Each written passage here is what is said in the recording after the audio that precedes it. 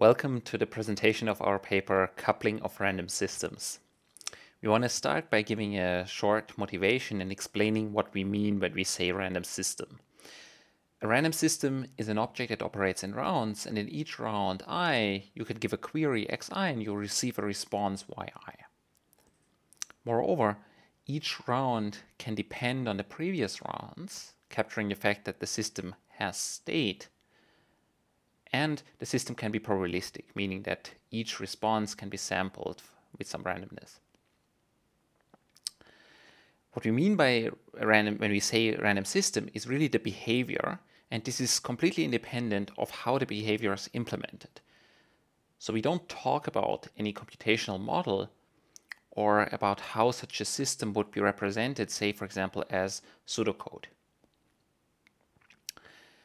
Random systems have been characterized before by a sequence of conditional probability distributions, with understanding essentially that for every sequence of inputs and outputs and a new next input xi, you get a probability distribution of the corresponding output yi. A typical example of a random system is the uniform random function r from some domain x to codomain y. This is the random system that for every query x gives you an independent uniform random value from y, except that when you ask a query that you've asked before, you get back the same response. And the uniform random permutation p on some domain x is also a random system different from r.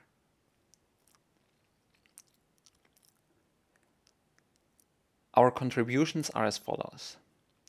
First, we present a simple theory of random systems with a characterization that is different from the conditional probability distributions we've seen before. And then within this theory, we present a coupling theorem for random systems, which provides a tight characterization of the distinguishing advantage that is classically defined via a distinguisher in the information theoretic setting. And then we use this coupling theory to prove a new indistinguishability amplification result, essentially stating that any threshold combiner is also an amplifier for indistinguishability in the information theoretic setting. The starting point of this new theory is what we call a deterministic discrete system. In a single query case, this would just be a function from x to y. More generally, if we have multiple queries, we say it's a partial function from the set of sequences over x to y. And the idea is that the first output y1 is just a function of the first input, but then the second output is a function of the first and the second input. This is because we want to capture what you would classically call a stateful system. And therefore, the second output depends not only on the second input, but also on what happened previously. And this is why there's always a dependency on all of the previous inputs. Okay, so here we see the four single query DDS on the domain and codomain of bits, so the set 0, 1. So for example, the system flip is the system that if you query it with 1, the answer is 0. You see this here. So these are single query systems. And more generally, if we had more queries, that the tree would go on here, would be a deeper tree. Okay. But now, of course, we want to have probabilistic systems, and this is not captured yet. And the way we want to think about this is by saying that a probabilistic discrete system is simply a probability distribution over deterministic discrete systems, so over DDS. Okay. So for example, we can define a PDS V, which is just the uniform distribution over the four DDS which we saw in the previous slide. And if you look at the behavior of this PDSV, we see that this is just, no matter what we query, 0 or 1, the answer will be a uniform random bit. So with probability 1/2, we see 0, and with probability 1/2, we see 1. Interestingly, it turns out that there are different PDS that exhibit this very behavior.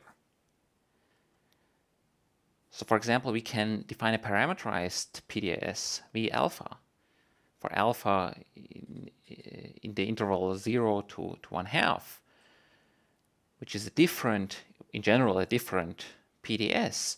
But it turns out that it exhibits exactly the same behavior.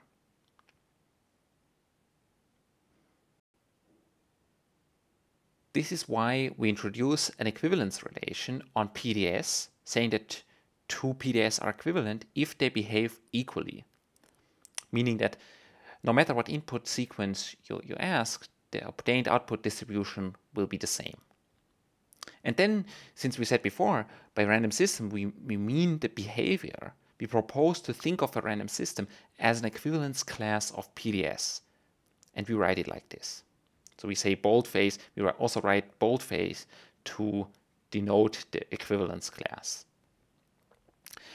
So an example we've made before, for example, one can see that actually this set here, V alpha, for all alpha in the interval 0 to 1/2, is exactly one equivalence class, meaning there exists no other PDS that have this behavior. But now you can ask, why did we do this? What did we gain by doing that?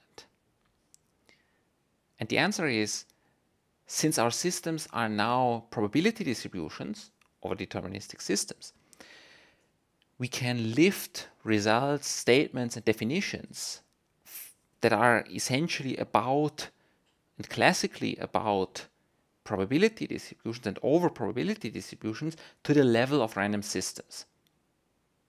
And our main contribution does this by considering the distance of two systems. So the starting point is to consider the statistical distance on probability distributions and observe that this is exactly how you want to measure the distance of two probability distributions. Essentially, because of this nice coupling interpretation that is well known.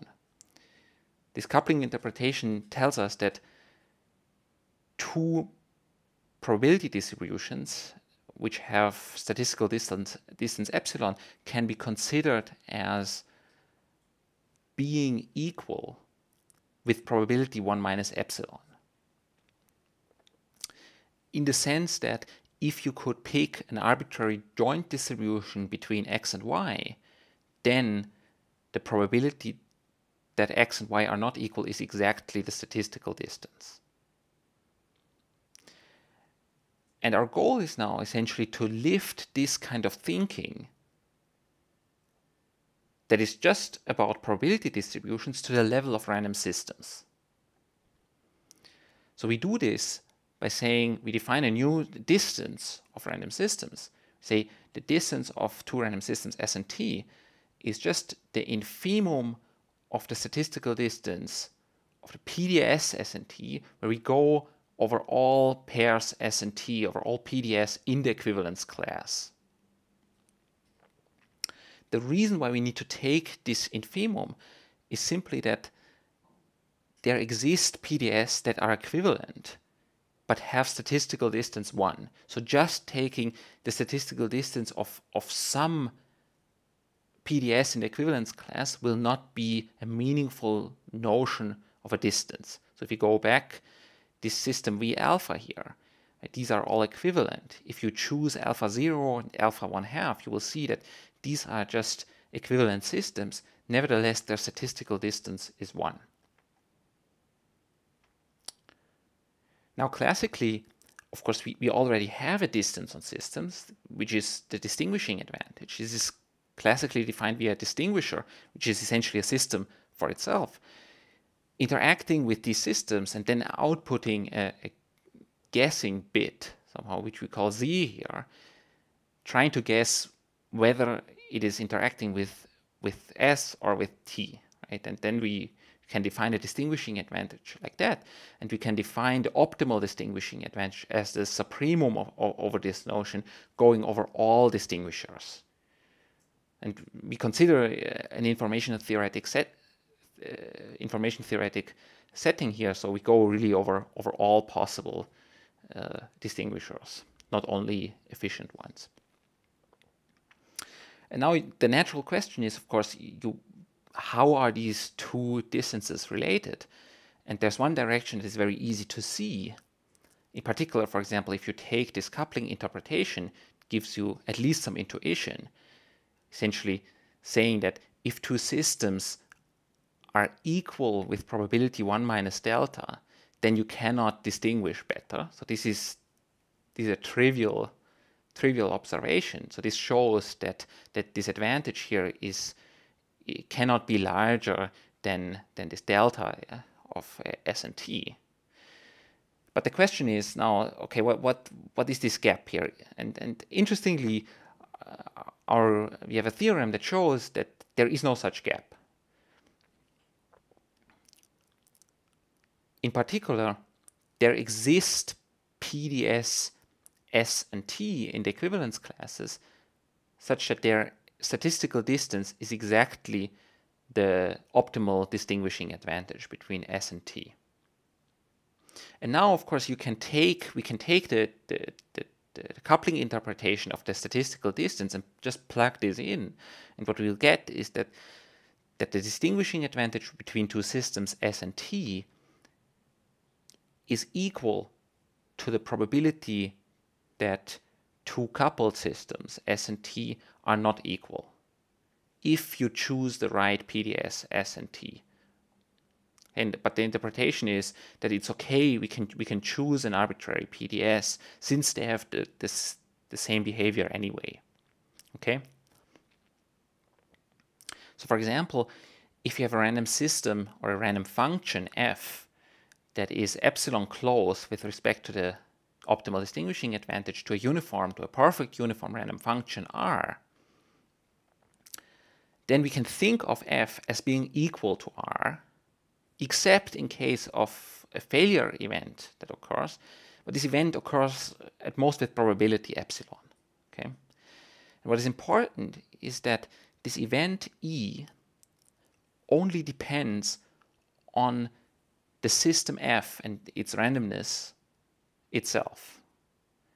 It does not depend on how it is queried, on what object is querying the function f, and what the querying strategy is. And what's nice about this is that we can now think of this event as being sampled even before the interaction started. So this allows to simplify the reasoning about the distance and the distinguishing advantage of two systems, S and T, by just saying we sample the event in the beginning. In particular, we get rid of the complexity of this adaptive interaction if we do that. The single query case of our theorem can be seen essentially as a consequence of the following lemma, which says that if you take any probability distributions xi and yi for I from 1 to n, then there exist joint distributions x and y with the corresponding marginals xi and yi, such that the statistical distance of this new joint distribution is just the maximum over all I, the statistical distance of xi and yi. Essentially, this right-hand side here will then correspond to the optimal distinguishing advantage. You can understand a single query system essentially as a joint distribution, where on each index I is essentially the output that would be observed if you input the value I. And then the optimal distinguisher would just choose optimally the best I that maximizes this statistical distance. And this is also just the obtained distinguishing advantage. And the right-hand side is then just the statistical distance of the systems, of the PDS themselves. So these x and y here would correspond to the PDS S and T. And for the general case, essentially what we do is an induction, for example, over the tree or over the number of queries. And then in the induction step, you would essentially apply a form of this lemma, or a generalized form of this lemma. Finally, we use our coupling theorem to prove some new indistinguishability amplification results. And for this, we introduce an object which we call a KN combiner, which is a construction C that takes n component systems and turns them into a new system, with the understanding that on each index you have an ideal system, an ideal component system, I or Ij. And the understanding is that we call that a KN combiner if whenever k, or at least k, of the component systems are ideal here, at least k of these fi here are ideal, then the overall constructed system just behaves as if all component systems were ideal. And we then show, and this is only a simplified corollary, that if you have such a combiner and you plug in systems that are the component systems that are epsilon close to their ideal for all I, then the overall constructed system is in the order of epsilon to the n minus k plus 1 close to the ideal system, meaning that if all to the construction that is obtained if all component systems were ideal. So this generalizes indistinguishability amplification results of MPRO7, which are essentially the special case k equals 1 and n equals 2. Okay. Lastly, we show different ways of instantiating such an indistinguishability amplification result, and this is only one thing one can do. Essentially, we show that one can essentially compress or combine n random functions that are independent into fewer, say, k random functions, and at the same time amplify their indistinguishability. And for the details, you need to read the paper, but the construction is very simple, and the idea is essentially just to query all of the functions and to combine the outputs via what is essentially a scalar product in a finite field. To conclude, we want to mention that there is still a lot of work to be done. So for example, the indistinguishability amplification results we show are not obviously perfectly tight. They might not be. Though we think that one can probably not improve substantially over them, but it would be interesting to know whether they are really perfectly tight or whether it's possible to do better. And then, of course, all of the results we've shown are in a purely information theoretic setting.